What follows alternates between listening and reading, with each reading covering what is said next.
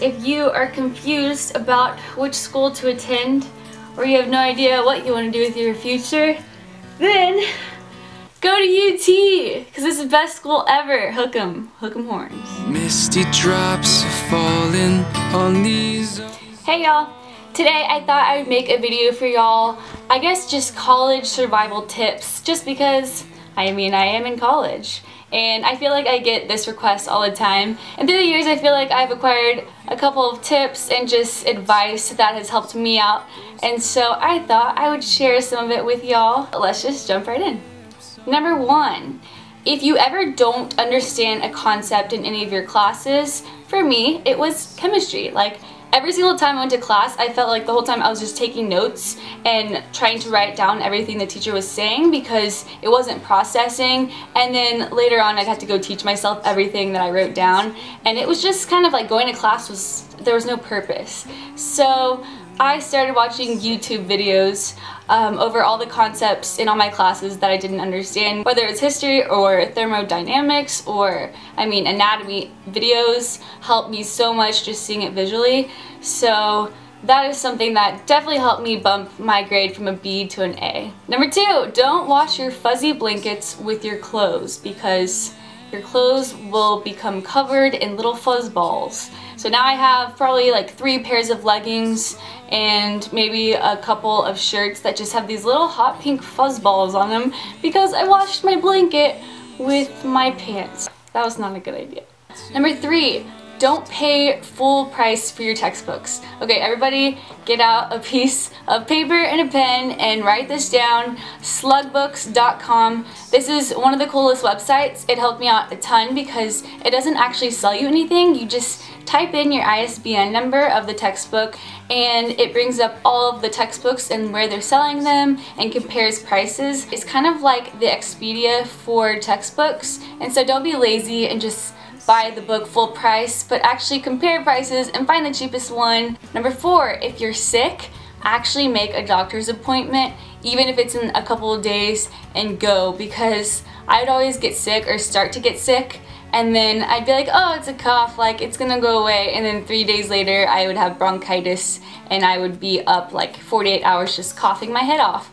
So I feel like just going to the doctor, especially I know they give like student discounts around a lot of campuses. Number 5, take advantage of student discounts. A lot of people don't know about these discounts, but stores like J. Crew, Banana Republic, Juicy Couture, where else? Madewell, they all offer about 10 to 15% student discounts, so you just have to bring your student ID and flash that bad boy. It's like a backstage pass and you get 10%, 15% off of your whole purchase year-round. It's not just a like monthly thing. I know Urban Outfitters also, they give student discounts. I'll actually link a website that I found all of the stores that offer student discounts down below, so y'all can check that out if you would like. I kept a bunch of my high school worksheets and textbooks, not because I thought I would need them in the future, just because I kind of forgot about them and they were underneath my bed.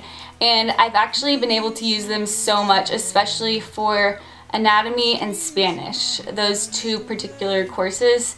But if anything, it just helped with the review. Just going over some of my old tests, and I feel like what I did learn in high school, it was obviously like not as advanced, but it does help, especially because a lot of your courses in college will start from like upper division levels, so they won't go over a lot of the basics, and just having some of those textbooks or worksheets from high school have helped me a lot. If you can take online classes, then do it, because for me, I don't know, UT Spanish, everyone told me it's really, really hard. Don't take it there.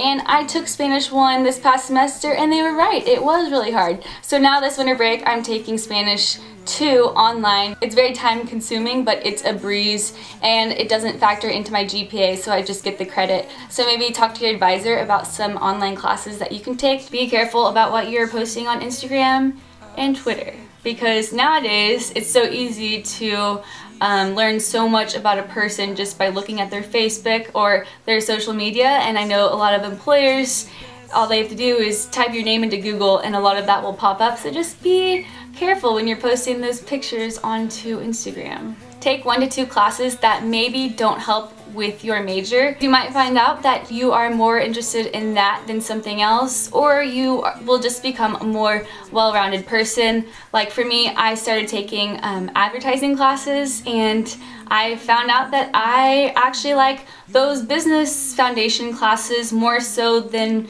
the kinesiology classes I was taking. And so now I switched my major and I'm doing something completely different, and I'm probably not going to graduate in 4 years, but I already told my dad, so it's okay. To stay organized and to be on time places, I started using my iPhone reminders, so it's kind of like setting an alarm and they just pop up. I don't know why people say you don't have homework in college, because you definitely do. And I mean, just having a day planner to write down all the page numbers that I need to read or the page numbers of the assignments that I need to complete just have helped me a bunch. So that's not something you just do in high school. In college, you have to stay organized too. Those are pretty much all the tips that I have for y'all. If y'all want to leave your college survival guide tip down below, I would love to check them out. Y'all can also follow me on Twitter, Instagram. My usernames are DaniAustin2, the number 2, and I have a Facebook as well. It's facebook.com/DaniAustinOfficial. So if y'all want to go like my page, that would make me really happy, and I would love it. Thank y'all so much for watching, and I guess I will talk to y'all later. Bye. Hook 'em horns, baby! Skies, those curving lines of your lips on mine. And who am I don't even know myself at all. And who are you? Just let me know before I fall off in the night. Lost in your eyes, you can take me where I want.